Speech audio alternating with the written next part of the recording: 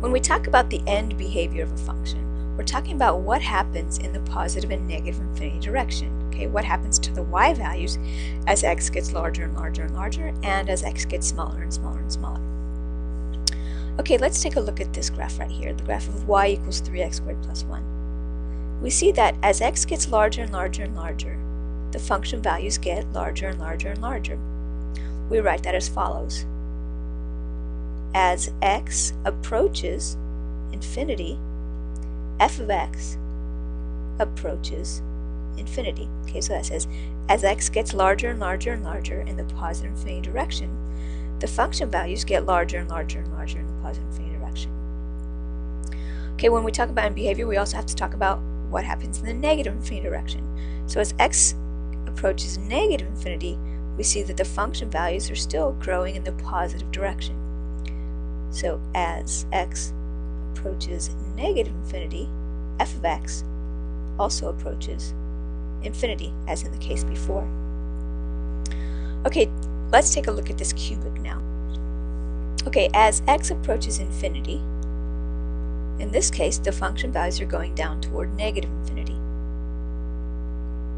And as x approaches negative infinity, the function values are going up toward infinity. And the last case, let's take a look at this quartic. Okay, in this case we see that as x goes to infinity, the function values are going down to negative infinity. So here we write negative infinity. And similarly, as x goes to negative infinity, the function values are going down to negative infinity. So you see that these two even degree polynomials, the end behavior is always in the same direction. Okay, that's going to be true for any even degree polynomial. For an odd degree polynomial, the end behavior is always in opposite directions, and we'll address that in a little bit. Okay, let me show you how you can find out the end behavior of a polynomial without even looking at the graph.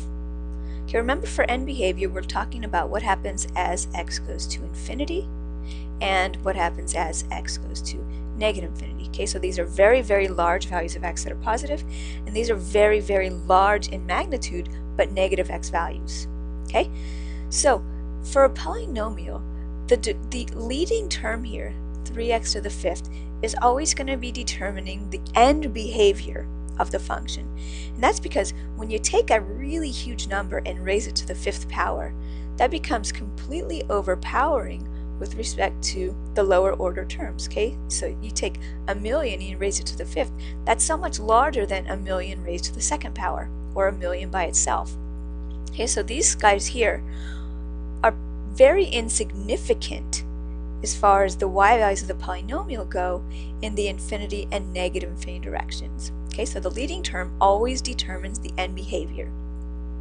So let's take a look at 3x to the fifth.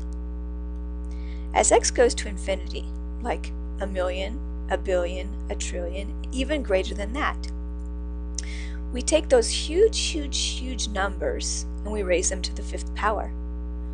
We get a really, really huge and even huger, extremely large number.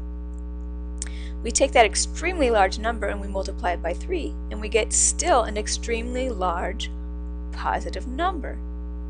So that tells us that as x gets bigger and bigger and bigger in the positive infinity direction, this quantity here is getting bigger and bigger and bigger too.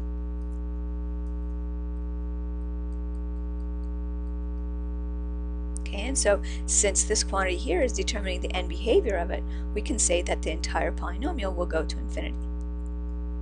Okay, let's see what happens when x goes to negative infinity. We take a negative number that is extremely large in value, negative a million, negative a billion, negative a trillion. We raise those to the fifth power. Well, when we raise a negative number to an odd power, we get another negative number. So these numbers being raised to the fifth power are negative, but they're super huge in magnitude. So we have a super huge negative number multiplied by 3 is still going to be a super huge negative number. So as x gets more and more and more negative, this guy right here is going to get more and more and more negative. So the polynomial here will go toward negative infinity. So if I were to actually graph this guy, it would look something like this. So for large x, the function is going to infinity, and as x goes to negative infinity, the function is going to negative infinity. Okay, so the end behavior would look something like this. Okay, here are the general observations. As I mentioned earlier, if you have an odd degree polynomial, the end behavior is always going to be in opposite directions. Which of these two it is depends on whether the leading coefficient is positive or negative. Okay, so positive, it starts going down and ends going up. For negative, it starts going up, ends going down. For an even degree polynomial, the end behavior is always the same in both directions.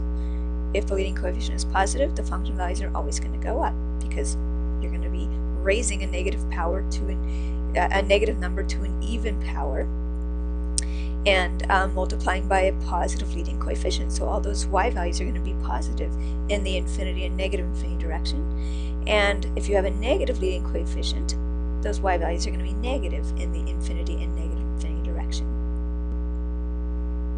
Okay, I do want to quickly address turning points before I conclude this. Okay, these are pretty easy. So suppose I have this polynomial here.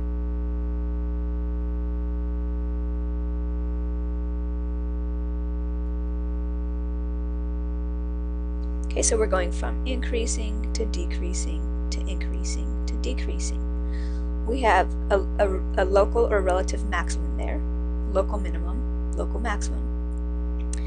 These spots where the function goes from increasing to decreasing or decreasing to increasing are called turning points.